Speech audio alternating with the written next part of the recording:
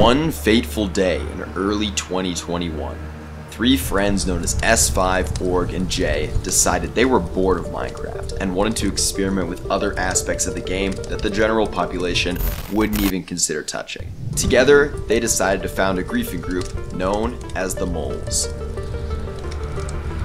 The Moles had a humble beginning, and they would primarily just grief microscopic servers from free hosting platforms, such as Achenos and Minehut, for their own enjoyment and entertainment. Little did they know that in the not-so-distant future, they would dethrone Paris Job, creator of MIRAI, as the deadliest Minecraft hacker.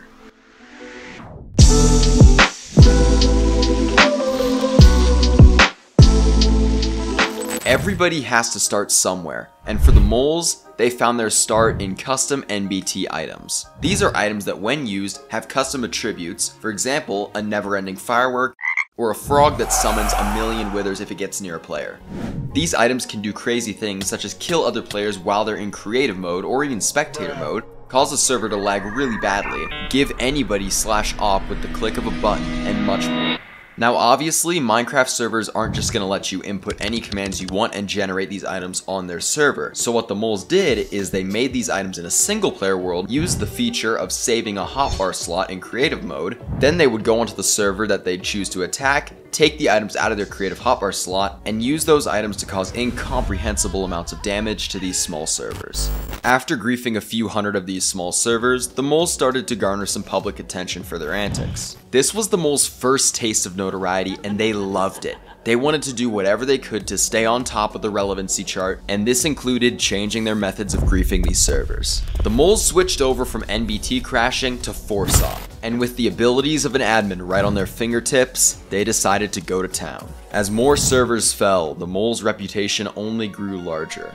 But unbeknownst to them, this very mindset of chasing notoriety would light a fuse in their brains that would start their descent from a small griefing group into a malicious team of hackers.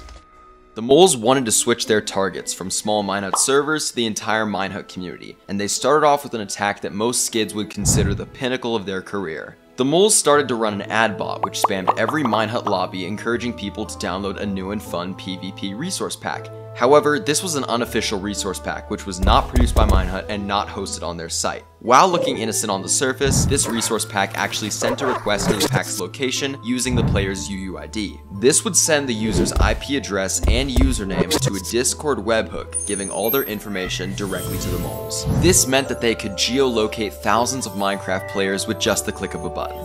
To be specific, the Moles IP logged over 5,000 people in the first 12 hours. Minehut obviously did not appreciate this and swiftly disabled all external resource packs by self-hosting every official Minehut resource pack that they endorse. This stunt caused all eyes to turn to the Moles. Players hated them, skids adored them, and Minehut feared what would happen next. For their next attack, the Moles wanted to find a key aspect of Minehut to exploit for their gain. So they got to thinking, Minehut has to make money some way. Offering tons of free servers for everybody to use would not be a viable business plan. The company would simply go bankrupt within a couple of days. After a couple hours of brainstorming, a light bulb went off in their heads, and they got a genius idea. Sometimes when you connect to a Minehut server, you're first taken to a separate server managed by Minehut. This server has several paid advertisements surrounding the character, and these ads play for about 10 seconds before you're redirected to the actual server you wanted to play on. Minehut switches these ads out regularly, and this is one of their primary sources of income, generating them millions of dollars in yearly revenue. Unfortunately for Minehut, this system gave the Moles their next big idea.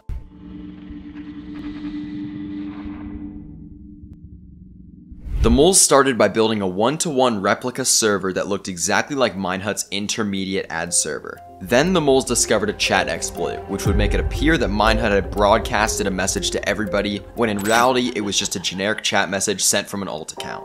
The Moles combined these two aspects with a very simple phishing website designed to look like Minehut's homepage, and they broadcasted a message saying that Minehut had partnered with Heroku app to give 5,000 credits to new players. When unsuspecting victims would click this advertisement in chat, they would be redirected to the Moles' fake intermediate ads page and be prompted for a sign-in to gain their 5,000 credits. Because everything looked official, these players would input their login information into this phishing site and get their details stolen. After the moles gained these credentials, they would log into the stolen accounts and use the linked credit cards to buy every single paid mod and plugin on the Minehut marketplace and gave them away for free. In addition to this, the team used the stolen credit cards to give away over 6.4 million credits worth of ranks on Minehut. A moles member discovered a way to give out the ranks without them getting removed even when a chargeback was made from one of the stolen credit cards, which meant Minehut had to eat the loss. When the dust settled, Minehut had lost almost $50,000. But what happened next is even worse.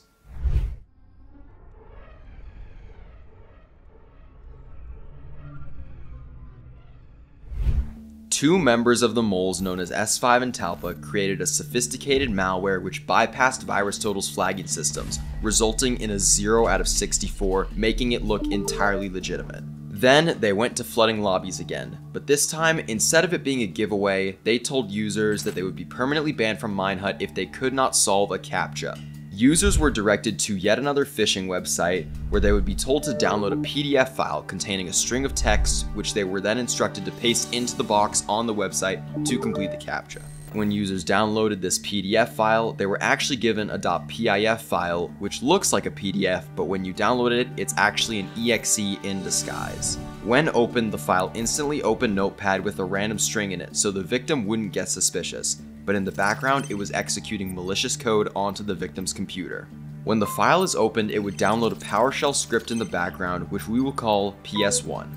PS1 would wait 15 minutes so the antivirus would not get suspicious and flag the PIF file. Then it would download another PowerShell script, which we will call PS2. PS2 was malware, and it would be hidden in the Windows startup folder, disguising itself as a Windows driver to not arouse suspicion. Eventually, when the device rebooted, PS2 would execute, and it would scan for valuable information on the device such as downloads, files, and browser cookies. Once these were identified, PS2 would exfiltrate them off the device and send the data to a private Discord webhook controlled by the moles. This malicious attack managed to trick hundreds of users, but instead of stealing money from Minehut this time, the moles decided to rob the people they attacked, and made it out with several $1,000s. One of the members spoke to me and explained one of the methods they used to steal the money from the victims. I logged into the Tebex accounts of the victims and wired the money to my friends who acted as mules. I then downloaded the victims' Minehut server files and deleted all Minehut hosted backups and transferred their server name to a different holder account. This was to ensure that they would not cancel the payment, and while I did not commit credit card fraud, I cannot speak for the other members.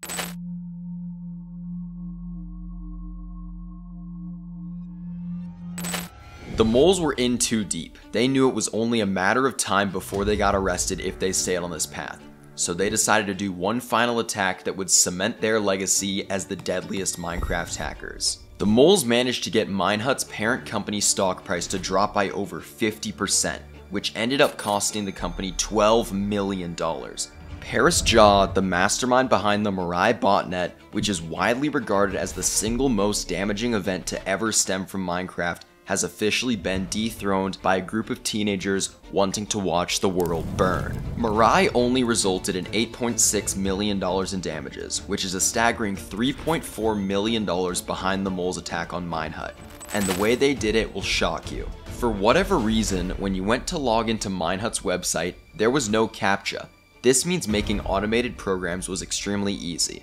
The moles set up a system where a robot would create an account and then create a server.